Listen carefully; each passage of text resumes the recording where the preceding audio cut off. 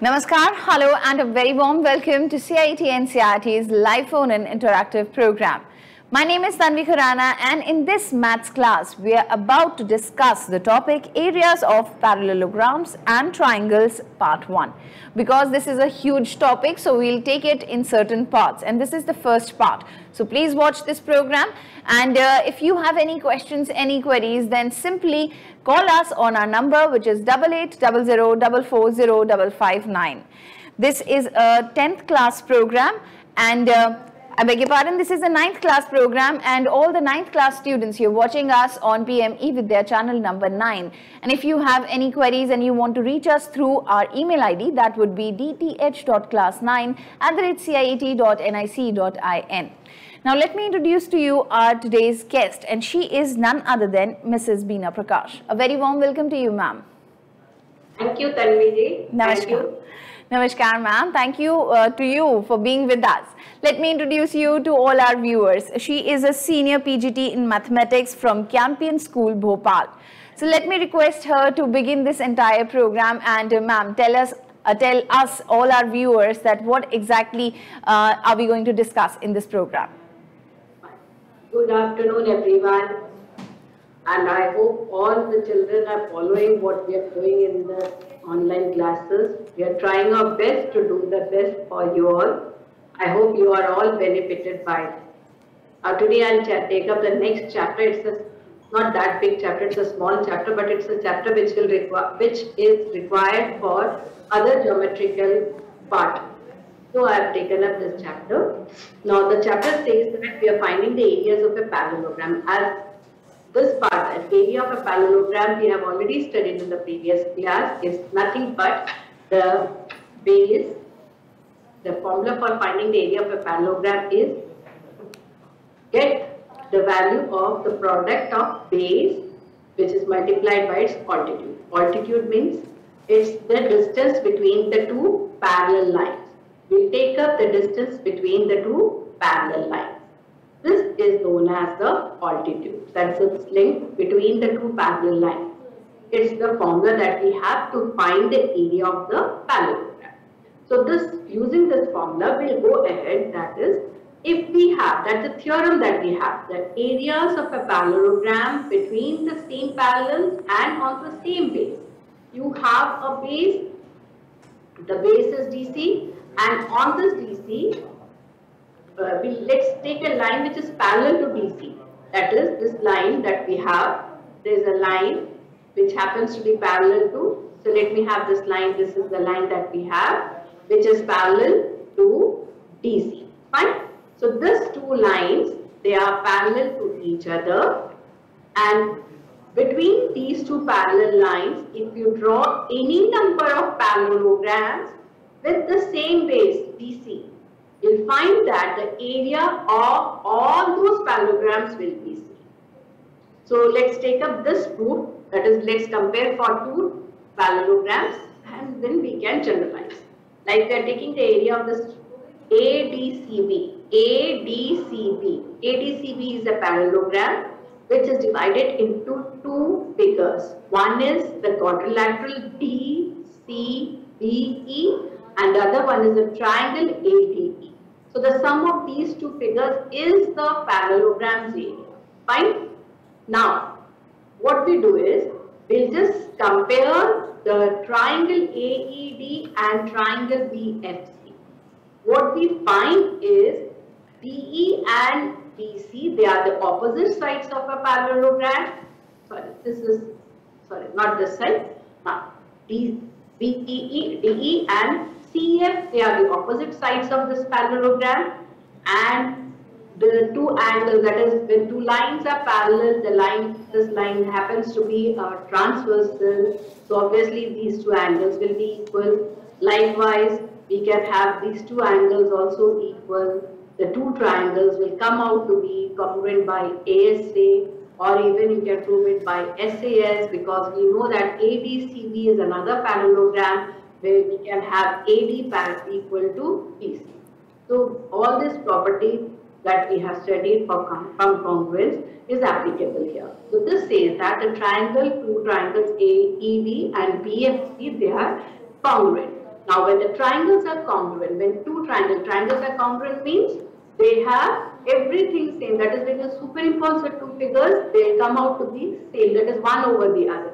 So obviously their areas will also be same. So we have the area of CBF, that is CBF as ADE. So we have the sum of these two as nothing but the area of the parallelogram E. This is EDCF. So we have the area of the parallelogram ADCB equal to area of the parallelogram EDCF, and they are on the same base DC and between the same parallel. So any number of parallelograms, doesn't make any difference how many, any number of parallelograms will always have this property. The next property is the triangle and a parallelogram. If they are on the same base and between the same parallel, like you have again PC and AB, they are parallel, and ABCD is a parallelogram. I made a triangle also on the same base DC. DPC is a triangle.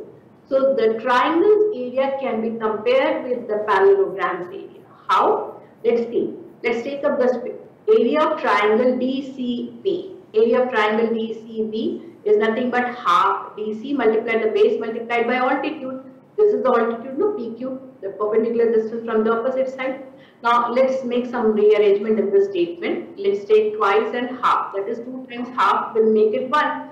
So half of DC and product of the half of DC and PQ is nothing but the area of the triangle ADC. So we find that this quantity is nothing but area of triangle DC. So that says that if a triangle and a parallelogram have the same base and the triangle is on that opposite side, that is the third vertex of the triangle is on the opposite side of the parallelogram, then whenever you would like to compare the areas, you will find that the area of the triangle will always be half the area of the parallelogram. Fine? Till this it's clear, I think. Let's take up now this question. We have this question, that is E, F, G are respectively E, F, G, H are respectively the midpoints of the sides of the parallelogram ABC. So ABCD is already a parallelogram and E, F, G, H are the midpoints. Now we need to show that the quadrilateral that we have EFGH, EFGH, do you remember children, we discussed about this quadrilateral in the last class. A quadrilateral formed by joining the midpoints of a parallelogram or any quadrilateral will always be a parallelogram. So what we find is even EFGH becomes a parallelogram. So we have to find the area of this parallelogram so formed in terms of area of the parallelogram that we already have, that is ABCD. So the relation is that smaller triangle parallelogram that we have is half the bigger one. So again, how do we prove that? We have just now taken this, that is AED, and if the parallelogram, the triangle A, this is FEH, and the parallelogram AFHD. They have the same base, they are on the same base. What is that base that we have? It is FH, and they are between the same parallel, that is AD is parallel to FH.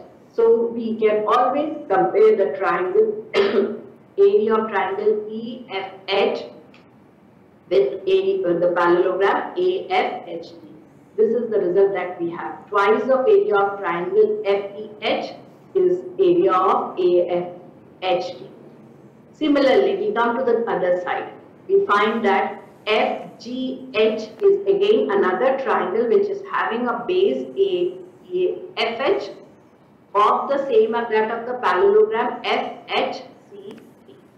And it's the third vertex, that is G, is on the opposite side of that parallelogram. So obviously the triangle's area the FHG triangle's area will also be half the parallelogram's area FBCH. So we write these two results, and now let's add the two results. When the two results are added, we find that these two triangles, they add up to a parallelogram, quadrilateral EFGH, which happens to be a parallelogram. Okay. So we find that the smaller parallelogram that we have is nothing but its twice area is the area of the bigger parallelogram. So this is the second thing that we have. Fine. Now let's move on to the next thing. Now here we have P, Q are any points lying on DC and AD.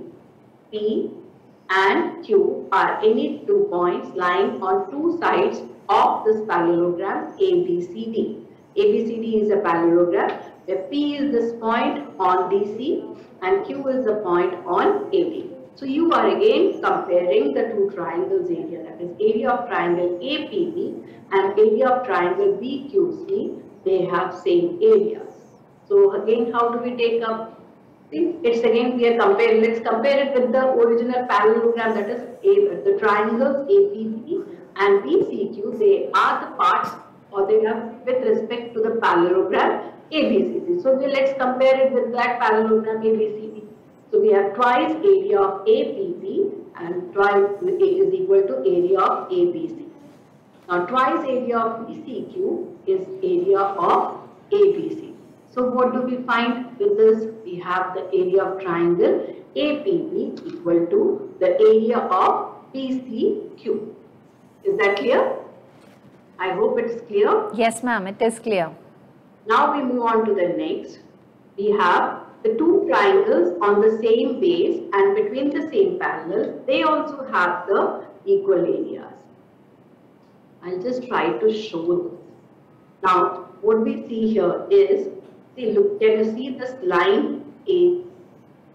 This is one line. I've taken this line AB, and this is another line CH. They are two parallel lines, and you can very well see the three triangles that has been made. The three triangles that has been made. One is the triangle DFE, the other is the triangle DHE, the third is the triangle IDE. The three triangles that we have, they all have equal areas. So where do you find the third vertex of the triangles? They all are having the same base. ये है ना base इसका. So इसका third vertex देखिए आप लोग. देखिए कहाँ पे हो रहा है, तीसरा vertex कहाँ है? It is on the parallel side. That is AB से जो parallel गया है उस पे. Now you just see, आप मैं move कर रही हूँ triangle, ये देखिए ये red triangle move कर रही हूँ. Is its area changing? Can you read the area of it? Are you able to read it? Yes. Yes, ma'am. It is readable. Okay. So what do we find? आप कहीं भी third vertex ले लीजिए on this parallel side. देखिए कहीं भी. Even you shift the vertex H, the blue triangle is moving. Just see. The triangle H is, the vertex H is moving on that line which is parallel, but the base is fixed. So what we find is, if you take up any triangle, see, we find that the areas will always remain the same. So this is the thing that we need to have in it. So which has been explained through this, that is, the area of the triangle ABC, area of triangle ABC is half base multiplied by AB, its altitude, and triangle BCD is nothing but half its base, that is BC, multiplied by its perpendicular. So now we have that right hand sides, they are equal because the two parallel sides, that is distance between the two parallel sides will be same anywhere. Hence, these have these two quantities equal, which says that the two triangles will always be having equal areas. So up to this it's clear. Shall I move to the next question? Yes, ma'am. We have a track question, that is, if we make a triangle, let me make a triangle. Now in this triangle, let me mark a point on this which happens to be the midpoint of it. Fine. Now what we are trying to prove is, for any triangle, the midpoint divides the triangle into two equal areas. We have this as P. We have to prove that the median, what is median? AP is the median. AP is the median of the triangle. So median, what is the median? याद करके देखो बच्चों, median is a line which will divide the opposite side into two equal parts. Fine. So in this case, actually, this I'll just do one thing. I'll make another. I'll use this triangle A, B. Let me have a scalene triangle. Let me have a scalene triangle. Let the point C be here. Now, एक minute. I'll change this. Now, as I said, P is the midpoint. So let me join.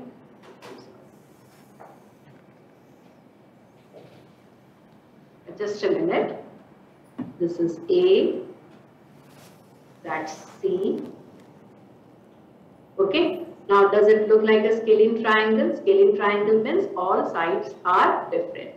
Now, let's take up the midpoint and join it. It looks like the midpoint. P is the midpoint. The P midpoint is here. So, it's dividing these two sides into two equal parts.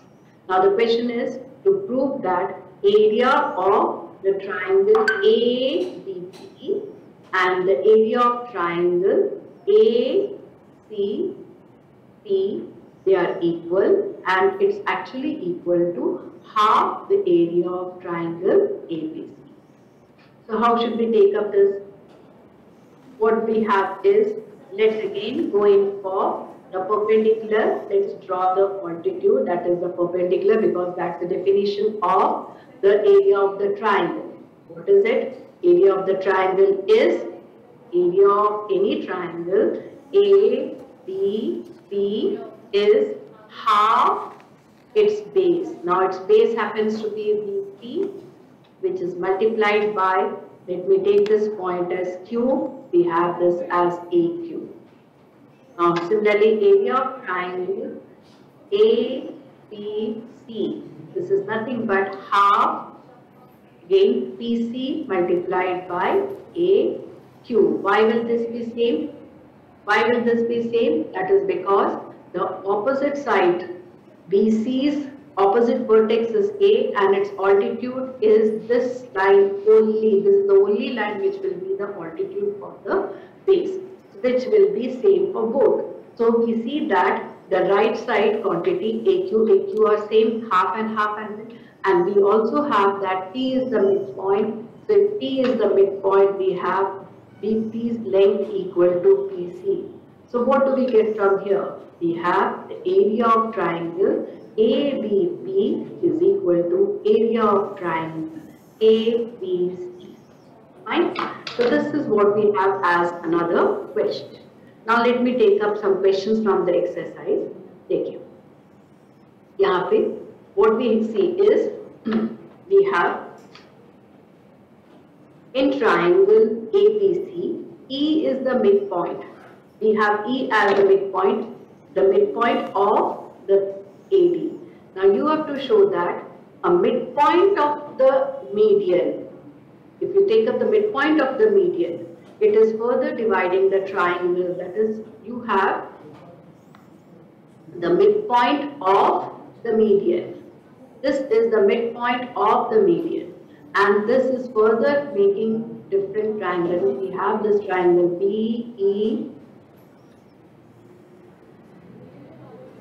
We have this triangle BEC. Now we need to prove that the triangle that we have formed, area of the triangle, this is to be proved. That is, area of triangle BEP is 1/4 of area of triangle ABC. 1/4. Let us use this result. अभी हमने एक result देखा था the median of a triangle divides the triangle into two equal halves. तो आप ये देखिए ये triangle, in triangle ABP, in triangle ABP, isn't ABE the median? BE happens to be the median. BE is median. So what we have is BE जो median है, it will divide the triangle, that is area of triangle BEP will be half the area of triangle ABP. अभी हमने area of triangle, this from here what we find, this is equal to, it is already half of, what is the area of triangle ABP?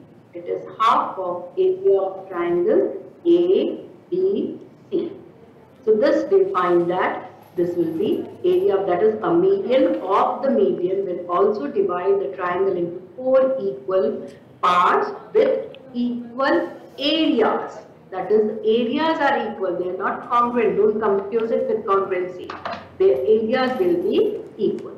So that's the next question that we have. Now we move on to the next question. In this question, what is mentioned here is, you have this figure, in this figure,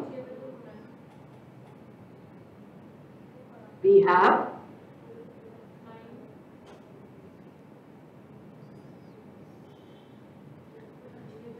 just a minute. This figure, what does this say? Can you see this figure? Yes, ma'am. We have the triangle ABC, and in this there is one line. ABC is this triangle, ABD is another triangle. They are on the same base AB. They are on the same base AB. The line CD is bisected. This is bisected. That means it is divided into two parts at O. Then you have to prove that the triangle ABC and triangle ABD, ABC and triangle ADP will have same areas. How do we take up this? How should we take up this area of, this is the figure that we have ABC and area of ABD. They have the same. Let's work on this. How do we prove that area of triangle ABC and area of triangle ADC are equal? How should we prove it? Well, let's draw this perpendicular on it. Draw a perpendicular on it. Can you read something?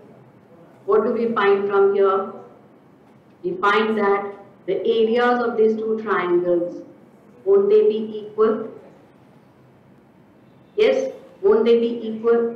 The congruent area of triangle CPO and area of, not the area, it's the triangle CPO congruent to triangle TQO. Why are they equal?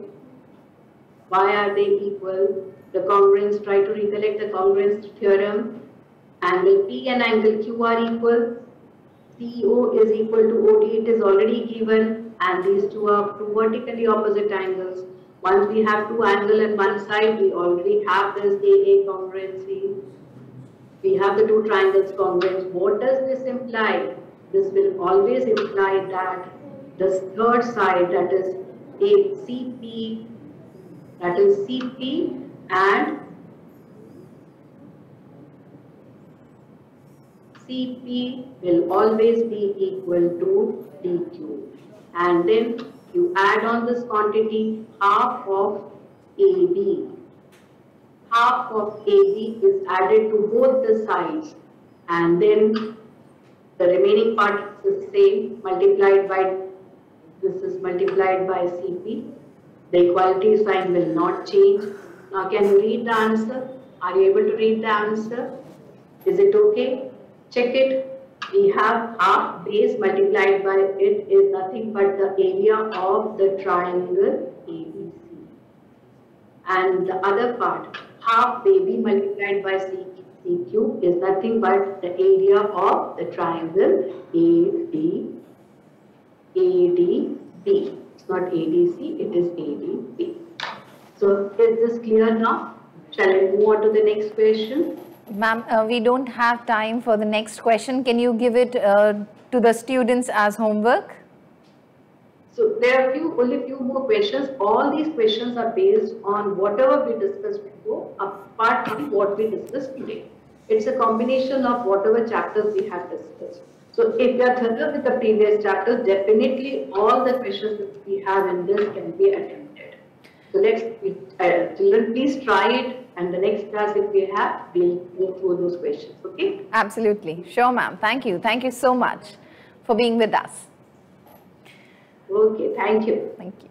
Thank you to all the viewers. Just like ma'am said, there are many more questions in this chapter. So if you have done these questions which ma'am explained, and if you have done the previous chapter, I'm sure you'll be able to do the rest of the questions. And if there is any problem, any error you're facing, then the next part will come very, very soon of the same topic, which is areas of parallelograms and triangles. And that would be part 2, which will come very soon.